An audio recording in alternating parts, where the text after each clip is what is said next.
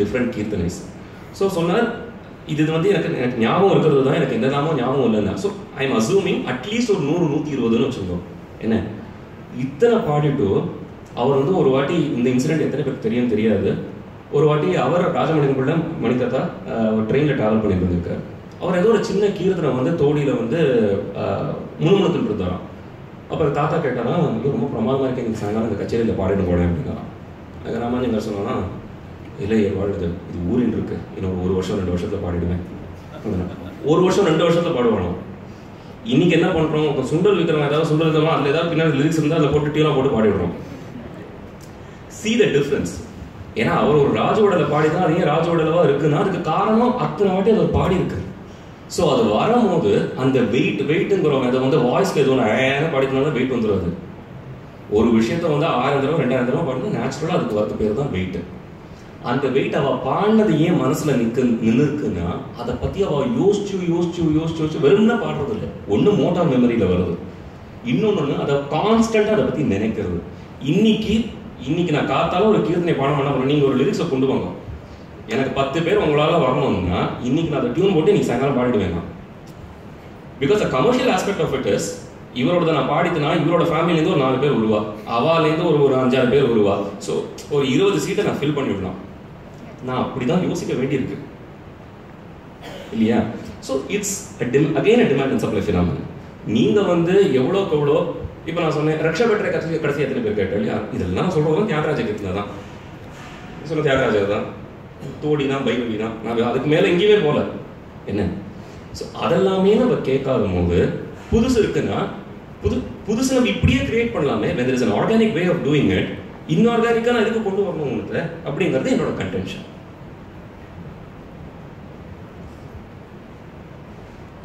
சசிஜி சொன்னதுலேருந்து நான் இன்னும் என்னோட சேலஞ்சை பற்றி நான் சொல்கிறேன். நான் ஃபேஸ் பண்ண சேலஞ்சஸ் எனக்கு ஒரு ஹிமாலயன் டாஸ்க் ஒன்று இருந்தது.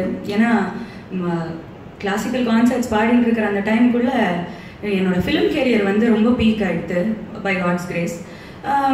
அதனால கச்சேரிக்கு வரவாளுக்கெல்லாம் அவள் என்ன சினிமாவில் பாடுறவ தானே, லைட்டாக பாடுவா போல இருக்கு. லைட்டுன்னா இந்த சென்ஸ் மேபி அதாவது நம்ம மெயினுக்கு அப்புறமா பாடுற சில லைட் சாங்ஸ் இருக்கு இல்லையா? இப்போ கர்நாடிக்கே கொஞ்சம் லைட்டாக நான் என்ன பேசுகிறேங்கிறது உங்களுக்கு கண்டிப்பாக புரியும், அதனால I don't have to explain. So அவள் சினிமாவில் பாடுறவ தானே, அவள் கொஞ்சம் லைட்டாக பாடுவா போல இருக்கு, அந்த கர்நாடிக்கா ஆத்தென்டிக்காக இருக்காது போல இருக்கு. அதெல்லாம் எப்படிடா நம்ம பிரேக் பண்ண போகிறோம் என்னடா அப்படின்னு நான் ரொம்ப மண்டையாக உடைச்சிட்டேன். ஏன்னா என்னை பொறுத்த வரைக்கும் எனக்கு வந்து சம்மந்தமே ஐ நெவர் லுக்ட். அதை வந்து நான் 2 பார்த்தா தான் நான் வந்து அதை ஃபோக்கஸ் பண்ணேன். Film music is nothing, it's not an easy joke, ரொம்ப ரொம்ப கஷ்டமான விஷயம். அதே மாதிரி கச்சேரியில் வரும்போது எதுக்காக வந்து நான் சினிமாவில் பாடுறேங்கிறத கூட எதுக்கு நினைக்கணும்? நான் ஸ்டேஜில் காம்போதி பைரவி நன்னா பாடுறேன்னு இல்லையோ அது கேளுங்கோ, அதில் ஏதாவது குறை இருக்கா தயவு செஞ்சு சொல்லிட்டு போகும். அது மட்டும்தான், தட்ஸ் மை கன்டென்ஷன். ஸோ அது வந்து நம்ம எப்படி ஒரு கர்நாடிக் மியூசிஷியனாக நம்மளோட ஒரு மார்க்கை எப்படி கிரியேட் பண்ண முடியும் அப்படிங்கிறது வந்து ஒரு பெரிய ஒரு சேலஞ்சாக, அதை நான் ஒரு டாஸ்காகவே நான் எடுத்து பண்ணேன். கான்ஷியஸான எஃபர்ட்ஸ் நான் அதுக்கு நிறையா எடுத்தேன், ரொம்ப ஹார்ட்கோரான விஷயங்கள். இப்போ வந்து சசிஜி சொன்னார் நிறையா புது விஷயங்கள் நம்ம வந்து புதுசாக பண்ணுமா. It's like a double edge sort. எனக்கும் எங்கள் அம்மாவுக்கும் தினம் சண்டை நடக்கும். எப்படின்னா இருக்கிற தோடி பைரவி, எங்கள் அம்மா வந்து typical I think like Ramprasad அண்ணா, இருக்கிற தோடி பைரவி காம்போதி இருக்கிற கீர்த்தனைகள் இது எல்லாத்தையும் விட நீ என்ன புதுசாக பண்ண போகிற, என்ன புதுசாக பண்ண வேண்டியிருக்கு அப்படின்னு எங்கள் அம்மா சொல்லுவா. இல்லை நம்ம வந்து அப்போ அதையே பாடிட்டு இருந்தோம்னா ஐயோ இன்னைக்கு வந்து நிறைய ரசிகாஸ் வந்து சொல்லுவா கார்த்தாலேருந்து இது 4வது காம்போதி அப்படின்னு வந்து சொல்லுவா. ஐயோ நம்மளும் காம்போதியே பாடுறோமே, சரி ஓகே நம்ம கீர்ணாவளி பாடலாம். தெரியாத ஏதோ ராகம் பாடின்னு இருக்கா, ஒன்றும் புரியவே இல்லை, சுச்சரித்ராவாமே, அது ஏதோ வேற ஏதோ நாமநாராயணியாமே, அப்புறம் நாசிகா பூஷணியாமே. இப்பெல்லாம் நாசிகா பூஷணி, காங்கே பூஷணி, ரசிக பிரியா இதெல்லாம் கொஞ்சம் பாப்புலர் ஆகின்னு இருக்கு. அது வரைக்கும் சந்தோஷம். ஆனால் என்னமோ புரியாத ராகம் பாடின்னு இருக்கா. அது ஒரு சைடு கமெண்ட் வருது. தோடி கல்யாணி காம்போதி பாடினா அதுவும் ஒரு சைடு கமெண்ட் வருது. ஸோ நம்ம என்ன பண்ணணும், இது வந்து எந்த ஒரு மெஷரில் கொடுக்கணும்? ஒரு தெரிஞ்ச கீர்த்தனையும் பாடணும், ஒரு புது ரேர் ராகத்தையும் பாடணும், இல்லை தியாகராஜ சுவாமியே இப்போ ஒரு ஸ்ருதி ரஞ்சனி அப்படின்னு எடுத்துட்டோம்னா, ஓகே தியாகராஜ சுவாமி கீர்த்தனை பாட, ஓ தியாகராஜ சுவாமியே ஸ்ருதி ரஞ்சனியில் கீர்த்தனை போட்டிருக்காரா அப்படின்னு அது வந்து ஒரு சாட்டிஸ்ஃபேக்டரி ஃபேக்டராக போயிடுறது. மனசில் வந்து ஒரு திருப்தி வந்து விடுறது, ஓஹோ தியாகராஜ சுவாமி கீர்த்தனையா அப்படின்னு ஒரு சாட்டிஸ்ஃபேக்ஷன் வருது. ஸோ இதெல்லாம் வந்து எப்படி நம்ம அந்த காம்பினேஷனை எப்படி கொடுக்கணும் அப்படிங்கிறது ஒரு டஃப் டாஸ்க் தான். ஏன்னா இந்த கமெண்ட் தான் நிறைய ரசிகாஸ்லேருந்து வரும். நிறைய தோடியே கேட்டுருக்கோம் இந்த season full. I think this season was a full of Todi season, right? So நிறையா தோடியே கேட்டுருக்கோம். அண்ட் என்னோட ஒரு சின்ன தாட் என்னன்னா, இன்னைக்கு வந்து வினதா சுத வாகனமோ எந்த முத்தோ இந்த மாதிரி கீர்த்தனைகள் வந்து பாப்புலராக இருக்குன்னா, ஒரு காலத்தில் வந்து ரொம்ப ரொம்ப ரேராக இருந்த ஒரு விஷயம். 1960s maybe, when Balamurali sir first sang maybe Jayanta Sena as a main in Tyagaraja Utsavam. Jayanta Senava அப்படினா என்ன அப்படின்னு கேட்குற அளவுக்கு இருந்துச்சு. Since it's factual, I just want to interlude here. 1942ல 42லியோ 41லியோ மதுரமணியை வினதாஸ்தாவகனை பாடி, அது வந்து அப்போ வந்து 2 கட்சி உண்டு தியாகராஜ உற்சவத்தில். அப்போது முதல்ல பாடி அந்த ராகம் யாருக்கும் தெரியாமல், அதுக்கப்புறம் அவர் வந்து one of the first few instances in the scene of Carnatic music where he had to announce what he song. So அதுக்கு ஒரு ப்ரில்யூட் இருந்திருக்கு. பட் அஃப்கோர்ஸ் பாப்புலரைஸ் பண்ணது அதுக்கப்புறமா இன்னைக்கு டபுள் ராகா பல்லவி வந்து ரொம்ப சர்வசாதாரணமாக பாடிட்டு இருக்கோம். இன்னைக்கு வந்து பஞ்சமுகி தாளம், அப்படி பஞ்சமுகி தாளம்னு நிறைய ரொம்ப பாப்புலராக எல்லாருமே நிறைய யங்ஸ்டர்ஸ் யூஸ் பண்ணிட்டு வரோம். But when it was first introduced, it really got a lot of criticisms. So I think அது எல்லாத்தையும் தாண்டி என்னோட ஒரு சின்ன தாட் என்னன்னா, புதுசாக நம்ம எதுவும் வந்து கிரியேட் பண்ணி இல்லை புதுசாக எங்கேருந்தோ வேற ஒரு பிளானட்லேருந்துலாம் கொண்டு வர முடியாது. இருக்கிறதுல என்ன புதுசாக பண்ண முடியும்? ஒரு புது ராகம், ஒரு ரேர் ராகம்ஸ் இன்ட்ரடியூஸ் பண்ணுறது. இதை வந்து ஒரு ஐ திங்க் நான் பர்சனலி ஒரு நெக்ஸ்ட் ஜென்ரேஷன் கொண்டு போய் சேர்க்கணும் அப்படின்னு இருந்தால், புது ராகங்கள் இந்த 72 மேளகர்த்தாஸ்லேயே நம்ம பாடாத பல ராகங்கள் இருக்குது. இந்த 72 மேளகர்த்தாஸ்லேயே நிறைய விவாதி மேளம்ஸ்லேயே நம்ம வந்து தொடாத ஏரியாஸ் நிறையா இருக்குது. பாடினா தோஷம்னு சொல்கிறோம், பாட வரலன்னா கஷ்டம்னு சொல்கிறோம், எல்லாம் இருக்குது. ஸோ நம்மளால் முடிகிற அளவுக்கு அந்த மாதிரி ரேரான விஷயங்கள் நம்ம எடுத்து பண்ணணும். லாட் ஆஃப் ஐ திங்க் நிறைய கம்போசர்ஸோட கிருதிஸ் நிறைய வை நாட் அப்படிங்கிற ஒரு தாட் என் மைண்டில் இருந்துகிட்டே இருக்கும். At least that's what I am trying with all my humility. புது விஷயங்கள், புது ராகங்கள். அண்ட் ஐ திங்க் ராகம் வைஸ் நம்ம நிறைய எக்ஸ்ப்ளரேஷன்ஸ் நிறைய பண்ணிட்டு இருக்கோம். அண்ட் தாளம்லேயும் இது இன்னொரு விஷயம். ராகம் தானம் பல்லவிக்கு வந்து தாளம் என்ன தாளம் சூஸ் பண்ணலாம் அப்படின்னா, கண்ட திரிபுட்டா, த மோஸ்ட் பாப்புலர் தி தாளம் ஃபார் ராகம் தானம் பல்லவி. கண்ட திரிபுட்டாலேயே பாடினான்னா ஒரு பார்ட் ஆஃப் த ஆடியன்ஸ் ரொம்ப ரொம்ப சந்தோஷப்படுறா.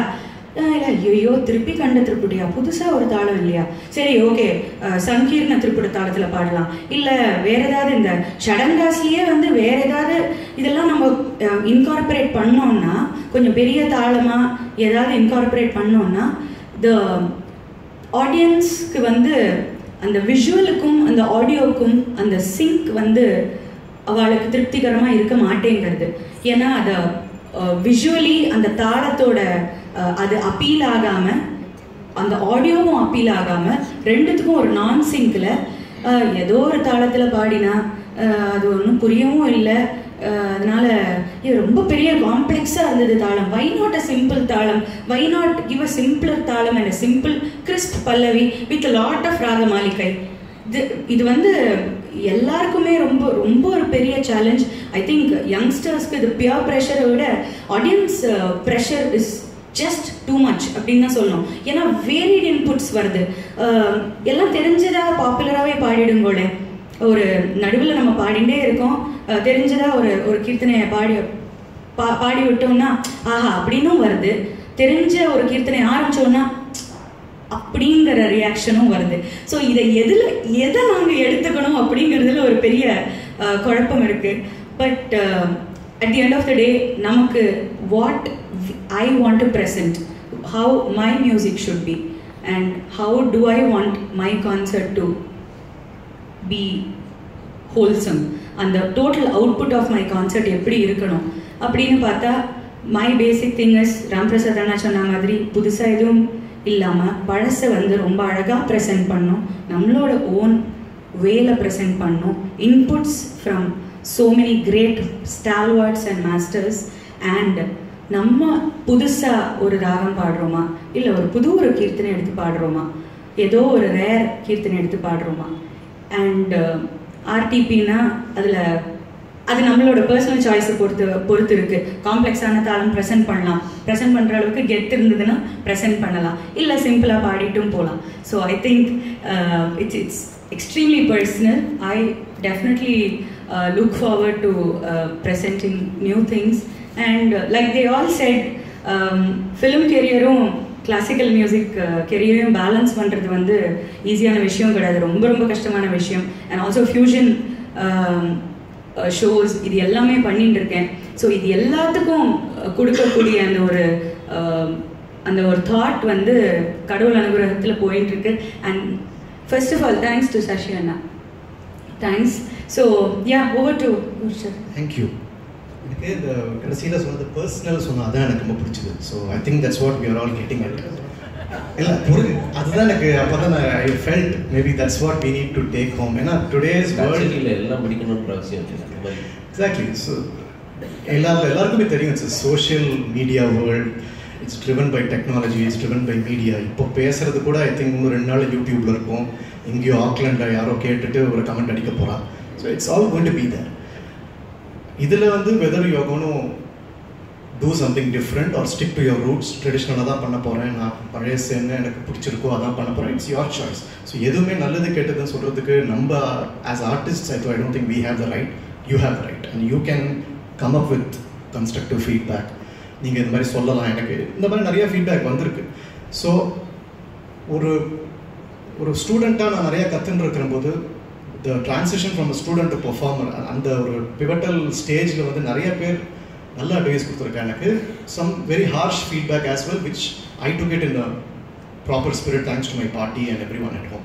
இப்போ எஸ்விகே நாமான்னு ஒருத்தர் இருக்கார், உங்களுக்கு எவ்வளோ பேருக்கு தெரியும், இந்த நாத இன்பம் எஸ்வி கிருஷ்ணன் சார், ராம்பிரசாத் அவங்களுக்குலாம் முராரி அண்ணாக்கெலாம் ரொம்ப நல்லாவே தெரியும்னு நினைக்கிறேன். ஏன்னா அவருக்கு ஒரு ஆர்டிஸ்ட் பிடிச்சிருந்தா ரொம்ப நல்லாவே அவர் கமெண்ட் பண்ணுவார், கச்சேரிக்கு அப்புறம் பிடிக்கலனாக்கா ஃபோன் பண்ணி திட்டுவார். ஸோ நான் வந்து 2 வகையிலையும் நான் வாங்கியிருக்கேன் அவர்கிட்ட. ஏன்னா திடீர்னு கச்சேரி இல்லாத நாள் அன்றைக்கி அவர் ஹாலுக்கு கூப்பிட்டு ரீதிகோட ராகம் பாட சொன்னார். என்னன்னே தெரியல, எங்கள் அப்பா கூட வந்திருந்தான். ரீதிகோட ராகம் பாடி துவைத்த முசுகம் பாடினா அவர் வந்து செம்மங்குடி வெறியர், நம்ம எல்லாருக்குமே தெரியும். நான் வந்து செம்மங்குடி ஸ்ரீனிவாசையர் வந்த வழியில் வைகல் ஞானசேகரன் சார்கிட்ட நான் கற்றுருக்கேன், அண்ட் ஆல்சோ சிக்கல் சிஸ்டர்ஸ். ஸோ அவருக்கு வந்து நான் எப்படி இது 2 பாணியும் மேனேஜ் பண்ணுறேங்கிறத அவருக்கு பார்க்கணும். 2 கச்சேரி கேட்டிருக்காரு என் கச்சேரி அவருடைய சவாலை, and he wanted to give feedback. And ஒவ்வொரு சங்கதியாக அழகாக எனக்கு சொல்லி, இது வந்து ஃப்ளூட் சாயில் இருக்குது, இது பாடாது அப்படி, இது வந்து செம்மங்குடி மாமா இப்படி தான் பாடுவார் அப்படின்னு. எனக்கு அது ஒன்றுமே புரியல. It was like பொம்பார்ட்மெண்ட் of many ideas it my head. இது செம்மங்குடி இப்படி தான் பாடுவார், இது மாதிரி கற்றுக்கோ, இது வந்து ஃப்ளூட் சாயல் அடிக்கிறது, ஃப்ளூட் சாயல் அடிக்கிறது. அப்போ எங்கள் பாட்டிகிட்டே போய் சொன்னேன், என்ன நான் ஃப்ளூட் மாதிரி பாடுறேங்கிற பாட்டி என்ன பண்ணுறேன். நான் சொன்னேன், அதெல்லாம் எனக்கு கவலைப்படாத, இப்போ வந்து உனக்கு கற்றுக்கிற ஸ்டேஜ், கச்சேரி பண்ண ஆரம்பிச்சிருக்கேன், நிறையா கற்றுக்கோ, மற்ற இன்ஃப்ளூயன்ஸ் கண்டிப்பாக அவன் வாத்தியாக இருக்கட்டும், நிறையா கச்சேரி கேட்க இருக்கட்டும், எல்லாரும் என்ன சொல்கிறாலோ அது காதில் வாங்கிக்கோ, உனக்குன்னு ஒரு பாணின்னு ஒரு வச்சுக்க, அது மாதிரி ஒரு ஸ்டைல் கான்ஷியஸாக க்ரியேட் பண்ணாமல் let your musical future take its own course. And இதே மாதிரி கோபி மாமான்ட்டு கோயம்புத்தூரில் இருக்கார், அவர் எனக்கு சொன்ன அட்வைஸ் நான் மறக்கவே மாட்டேன். ஏதோ ஒரு சங்கதி டிகேஜே சாரோட இதை போட்டு இதை ஐ திங்க் ஜெயந்த் சேனாவோ ஏதோ பரஸ்லையோ அந்த சங்கதி எப்படி பாடுறாரு பார்த்தியான்னு சொல்லிட்டு நானும் அதை பாடி காமிச்சேன். நான் சொன்னேன், நீ பாடாத, நீ பாடினா அவருக்கு தான் பேர் போகும் அப்படின்னு. நீ வந்து ஒன்றை மாதிரி பாடு, நீ அவருக்கு பேர் வாங்கி கொடுக்காது, அவருக்கு நல்ல பேர் வந்தாச்சு அவருக்கு. So this was something that I learn. So எப்படி ஒரு ஸ்டைல் நம்ம எடுத்துக்கிறோங்கிறது நம்ம கிட்ட தான் இருக்குது. அண்ட் அதே மாதிரி நம்ம ஸ்டைலை எப்படி ஃபியூச்சருக்கு எடுத்துன்னு போகிறோம் அதுவும் நம்ம கையில் தான் இருக்குது. ஸோ என்னை பொறுத்த வரைக்கும் all that is new is not bad. and all that is old is not always the best. So we have to have that open mind. Enna portha varaikum that's how I operate, and that's the reason Anil Srinivasan ங்கிற ஒரு pianist வந்து எனக்கு approach பண்ணும்போது I didn't have any reservations against doing that form, because என்ன அந்த நாயகன் படத்துல வர மாதிரி கமல் சொல்வாரு, 4 பேருக்கு ஒதுக்குனா இதுவே தப்பு இல்லைங்கிற மாதிரி. என்னை பொறுத்த வரைக்கும் 4 விஷயங்கள் மனசுல இந்த parameters செக் ஆறதான் பார்ப்பேன். If it's good, I do it. First thing is உங்களுடைய core identity. So I think every student now, you don't have to worry about whether I have to do something new or whether I have to stick to the tradition. You continue what you are learning from your guru or your gurus, or whichever that guru is, YouTube or cassettes or CDs. So you continue learning to the fullest. ஏன்னா கற்றுக்கிற வயசு அப்படிங்கிறது பார்த்தா that's a wonderful golden age for learning, which is your teenage. அந்த டயத்தில் நிறைய கற்றுக்கணும். And the core identity form பண்றது வந்து it's because of that learning and because of the concerts that you perform, because of the interactions with the accompanying artists, people like Murari, Mahathi, Ramprasad. இவங்க நம்ம எல்லாரும் பேசி நம்மளுக்குன்னு ஒரு idea, ஒரு core identity. இப்போ புதுசாக நம்ம பண்ணுறோம் அப்படின்னு நம்மளுக்கு ஒரு சப்ஜெக்டிவ் டெசிஷன் எடுக்கிற போது அந்த புதுமை அந்த கோர் ஐடென்டிட்டியை உடைக்கிற மாதிரி இருக்கக்கூடாது அப்படின்னு தான் நான் நம்புறேன். ஸோ இப்போது கரஹர பிரியாலாம் நான் வந்து இது புதுமையாக பண்ணணும்னு நினைக்கிறேன்னு வச்சுக்கோங்க. ராம்பிரசாத் சொன்ன மாதிரி சக்கனி ராஜா அந்த மாதிரி கிருத்திக்கு மேலே ஒன்றுமே கிடையாது. we are not going to compose anything new in கரஹர Priya. But ஏன்னா நாங்கள் நேத்திப்பான கரஹர பிரியா விட இன்னைக்கு வேறு மாதிரி கரஹர Priya. So that's how fast கரஹர Priya is evolving thanks to our brain cells. So அந்த ஒரு கோர் ஐடென்டிட்டி இப்போ கரஹர பிரியா நீங்கள் பாடும்போது சக்கனி ராஜானா இப்படி தான் இருக்கணும்னு உங்களுக்கு ஒரு கோர் ஐடென்டிட்டி இருக்குது. அதை உடச்சி இல்லை நீங்கள் வேறு மாதிரி ட்ரை பண்ண போகிறேன்னா அப்போ ஐ பொலைட்லி ரெஃப்யூஸ் சேயிங் தட் நீங்கள் வேறு கரஹர பிரியா கொடுங்க, நான் will take liberties in that கரஹர Priya. So you compose your own style. இப்போது முராரி அண்ணா, I have seen his YouTube video which I think you all should. ஒரு யூனிவர்சிட்டி ஆஃப் ஃபீனிக்ஸில் வந்து he has done a program with the Philharmonic. ஸ்டூடெண்ட்ஸும் பாடியிருப்பாங்க, the Philharmonic orchestra வாசிச்சிருப்பாங்க. எந்த பாட்டுக்குன்னா மாயே துவம் அப்படிங்கிற தரங்கினி ராக தரு தீக்ஷதரோடது. ஸோ அது புதுமைன்னு நினச்சி இவர் பண்ணாரான்னு எனக்கு டவுட்டு தான். அது வந்து he wanted to present it in different way. just like Dikshitar வந்து நினச்சிருந்தாருனாக்க, ஏன் நம்ம கல்யாணியை விட்டு எதுக்கு அமீர் கல்யாணியை கம்போஸ் பண்ணோம், எங்களுக்கு பரிமள நாங்கள் நமக்கு கிடச்சிருக்காது. எதுக்கு இன்றைக்கி நம்ம எதுக்கு அனாசிம் ஜம்பு பற்றி அமீர் கல்யாணியில் போனோம், நான் கல்யாணிலேயே போடுறேன்னு யாராவது சுற்றி இருக்கிறவா சொன்னது, எதுக்கு நான் பழையசை விட்டுட்டு புதுசுக்கு போகிறேன்னா அவர் மேபி இன்றைக்கி நம்மளுக்கு அவ்வளோ புது விஷயங்கள் கிடச்சிருக்காது. ஸோ அந்த கோர் ஐடென்டிட்டி உடையாமல் பார்த்துக்கணும், இந்த சாங்கோட இமோஷன் கெடாமல் பார்த்துக்கணும். மூணாவது வந்து இந்த சிங்கரோட the true style of singing. இப்போ சில பேருக்கு பிருகா oriented சங்கதிஸ் might be his R her forte, சில பேருக்கு வந்து இந்த கார்வை லேடன் சங்கதி, சில பேருக்கு அந்த தமிழ் வாட் எவர் அவருக்குன்னு ஒரு ஃபோர்டே இருக்கும். அதை விட்டுட்டு ஒரு சேலஞ்ச் பண்ணுறேங்கிற மாதிரி ஒரு புது பாஷையிலையோ ஒரு புது ஸ்டைல் ஆஃப் சிங்கிங் நான் கொண்டு வரேன் because I want to do something, அப்படி இருக்கக்கூடாது. த லாஸ்ட் திங், ஆடியன்ஸ் ஏமாற்றக்கூடாது என்னை பொறுத்த வரைக்கும். ஸோ ஒரு மிஸ்லீட் பண்ணுற மாதிரி நிறையா சில விஷயங்கள் நடக்கிறதும் எனக்கு ஒரு பயம். இதாவது கர்நாடக சங்கீதம் தான் கொடுக்குறோம் அப்படிங்கிற பேரில் வேற ஒரு treatment, and people are misled, the younger audience especially those நான் இண்டியன்ஸ். இப்போ நம்ம வந்து பார்சாதி சுமசா ஆடியன்ஸுக்கு மனசில் வச்சுட்டே பேசிட்டு இருக்கோம், இல்லாமல் நான் இண்டியன்ஸ் அந்த நான் Carnatic லிசனர்ஸ்க்கு we should depict the true picture of Carnatic music தான் என்னுடைய ஒரு humble request. You are doing something new, please do, but don't say that this is Carnatic music when you are not having the parameters checked. So the 4 things that I adhere to is just this. Thank you so much. 1 second, just a minute on what I was doing. அப்பா சொல்லுங்க. இல்லை இப்போ சொன்னார் இது மாதிரி ஒரு தீட்சிதரை வந்து ஒரு யமுனா கல்யாணியை எக்ஸ்ப்ளோர் பண்ணியிருக்கலன்னா நம்ம ஜம்பு பத்தை கிடச்சிருக்காதுன்னு ரொம்ப நியாயம். பட் ஆனால் வாட் இஸ் இந்த பேக்ரவுண்ட் இஸ், தீட்சிதர் மாதிரி ஒருத்தருக்கு கியாத்தி இருந்ததுன்னா அவள் என்ன பண்ணிட்டுனாலும் அது டெஃபினட்டாக நல்லா தான் வரும். அந்த கியாத்தி நம்ம எல்லாருக்கும் இருக்குமாங்கிற முதல்ல ஒரு லிட்மஸ் டெஸ்ட் பண்ணோம்னா, நமக்கு இருக்கிற விஷயத்தையே ஒழுங்காக பண்ண தெரியலையே, இல்லாத விஷயத்த நம்ம ஒரு போயம் ஒழுங்காக சொல்ல தெரியல, நான் வந்து 4 பேஜுக்கு ஒரு பெரிய எஸ்ஸே எழுத எக்ஸ்டம் போகிறாங்கிற மாதிரி இருக்குது. ஸோ நம்மளோட கியாத்தியை முதல்ல நம்ம தெரிஞ்சுக்கணுங்கிறது ரொம்ப முக்கியமான விஷயம். நம்ம எத்தனை வருஷம் பாடியிருக்கோம், எத்தனை வருஷம் நம்ம சக்ஸஸ்ஃபுல்லாக இருந்திருக்கோம் to please both the ரசிகாஸ் as well as the audience, and what is our standing on our own வித்வத்துங்கிற ஒரு லிட்மஸ் டெஸ்ட் இருக்குது. ஒரு தீட்சிதரை வந்து யமுனா கல்யாணி பண்ணாருன்னா அவர் முதல் கீர்த்தனை பண்ணதே என்ன ஒரு அமைப்பு, அந்த அமைப்பு ஒருத்தன் கம்போஸ் பண்ணோம்னா ஒரு 17 வயசுல ஒருத்தன் கம்போஸ் பண்ண முடியுமா? 20-40 வயசுல பண்ண முடியுமா? இல்லை பண்ண முடியாதுங்கிறது ஒரு இருக்கிறான். பட் I think ட்ரை பண்றது ரொம்ப ரொம்ப நியாயம். ட்ரை பண்ணணும் அவசியம், அதெல்லாம் சரி. நல்லா இருக்கு நல்லாங்கிறது it's the secondary thing. But try பண்றது இந்த 4 parameters வருதான். இப்போ ஃபார் யூ ஃபார் எக்ஸாம்பிள், ராமோட ஒரு latest last year he released a software, ஒரு app saying that I'm going to help all Rasikas to jot down song list. ஒரு கச்சேரியில் என்ன கேட்டா, so ஆடியன்ஸ்லேருந்து மியூசிஷியன்ஸ்க்கு டேரெக்டாக ஒரு ரிக்வெஸ்ட் வரும். ஜீக் ஆப், அது ஜீக் ஆப்னு. வை இவ ஏன் ஆடியன்ஸ் வந்து அவன் எழுதிக்கிறாள், எதுக்கு தேவையில்லாமல் இதெல்லாம் ஆப்லாம் எதுக்குன்னு நிறைய பேர் கேட்டா, என்னையே கேட்டா, இப்போ என்ன இப்போ இது பண்ணி என்ன போகிறது அப்படின்னு. Sir it's a progress. So ஒரு ஆடியன்ஸ் இப்போ எல்லாருக்கிட்டையுமே இப்போ மொபைல் இருக்குது. இப்போ நான் பேசும்போது நிறைய பேர் மொபைல் தான் பார்த்துட்டு இருக்கீங்க இல்லையா? ஸோ ஆடியன்ஸ் அந்த மொபைல் ஃபோன் வச்சுட்டு why not get in touch with the artist directly? ஒரு lofty ideal-ஓட Ramprasad ஆரம்பிச்சார், which was I was very happy to do it. So I think novelty for novelty's sake has never worked, but novelty with such good thought out process, Dikshitar பண்ண மாதிரி அவர் அவ்வளோ கியாதி, அவ்வளோ அதிலேயே ஊறி சம்ஸ்கிருதத்துலையும் சரி சாஸ்திரத்துலையும் சரி ஊறி பண்ணியிருக்கார். அதனால அது Yamuna Kalyani stood the test of time. அந்த மாதிரி நம்மளுக்கும் பாசிபிள் அப்படிங்கிறது தான் என்னுடைய வாதம். பழக பேசினா அதில் அகெயின் இதுலேருந்து சில பாயிண்ட்ஸ் எடுத்துன்னு தான் நான் சொல்ல போகிறேன். இப்போ அந்த கம்போசர்ஸ்லாம் வந்து ஒரு சசி சொன்னார், இந்த மாதிரி ஒரு 10 காம்போஜி பண்ணியிருக்கார், ஹரி காம்போஜி பண்ணியிருக்கா, இல்லை தோடி. ஸோ அவள் வந்து இதில் தான் பண்ணணும் அப்படின்னு நினச்சி அவள் பண்ணலை. அவள் தே ஜஸ்ட் கம்போஸ்ட். இவ்வளோ சங்கதி போட்டு நாங்கள் இன்னைக்கு பாடுறோம் அப்படின்னா அது வந்து மியூசிஷியன்ஸோட க்ரியேட்டிவிட்டி. தே வேர் வாக்கியக்காரஸ்.